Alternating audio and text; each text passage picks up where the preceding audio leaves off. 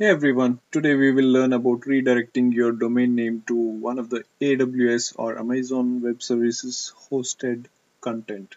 For this we will need a domain name. Using Amazon Web Services Route 53 module, we will register the new name servers and then configure it in such a way that it will be able to accept the requests from the domain name and then route it to the appropriate module that we have created. Finally, we will also create a sample page using FileZilla, upload it to the Amazon Web Service, and we will see the whole thing in action. Let's get started. I'll go to aws.amazon.com and then sign into my console.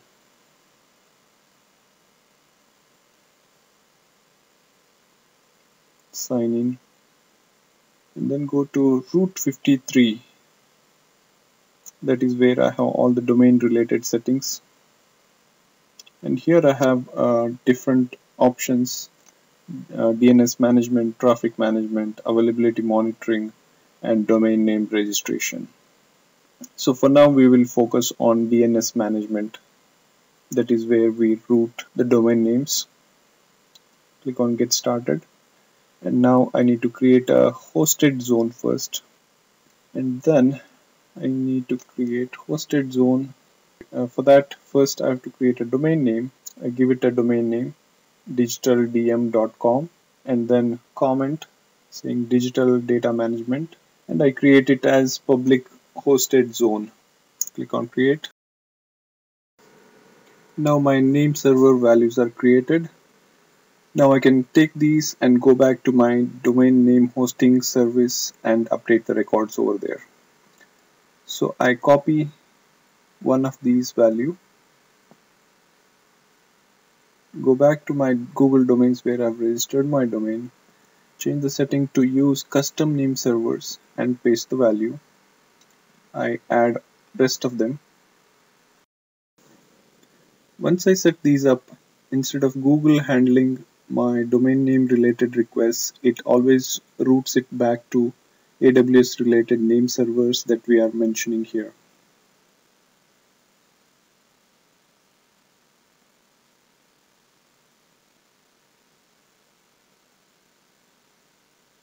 Save, and that's it.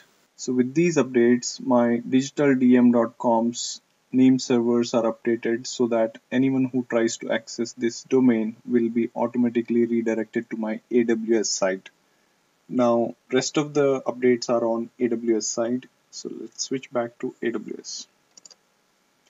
So this was my digital DM. I need to create a couple of more things here so that it gracefully handles all the IP address requests. Now all requests related to our domain and IP address will be coming into AWS server, but within AWS server it needs to know where is it supposed to redirect to. That is, which instance of ours need to be displayed to the end user. So for that, we have to first make sure we have an IP address or an instance running where we can redirect this digitaldm.com. So let's go back and verify the meanstack instance that we created in one of our earlier videos. Let's switch to my console home and EC2 one running instance, and then this Bitnami. Let me click on that. Yes, I see the URL, full URL. Either I can use this or I can use the IP address. So I'll pick this IP address and go back to my route 53 visible here.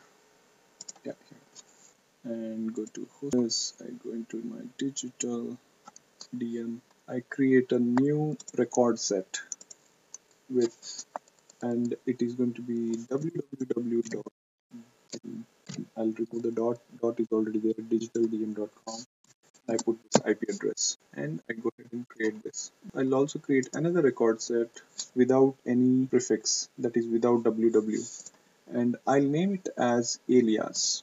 Alias equal to yes. I also want to create a subdomain called blog. I'll choose CNAME or canonical name, which is for creating subdomains within AWS, and then I want it to be redirected to www.digitaldm.com/blog. is the subfolder that I'll have to create. Right. Go ahead and create this. So now I have done a couple of things, and remember these updates take a while to propagate. So meanwhile, let's upload some data into our domain. In other words, let's create a sample page, and also we will create a sample page for our blog so that we can verify both of these, domain as well as the subdomain. Just like how I demonstrated in one of my earlier video, let's go back to FileZilla and connect it to our AWS instance. Before we connect, we need to make sure that we are having the SFTP key setup, which I think is set up. Yep, that looks great. Let's go and create a connection to FTP server. Let me first rename this connection AWS stack. Then for IP address of the host, I'll go back to my AWS site and get it, and I will change the protocol to SFTP and port number 22, username is Ubuntu, and then connect. Yep, it got connected.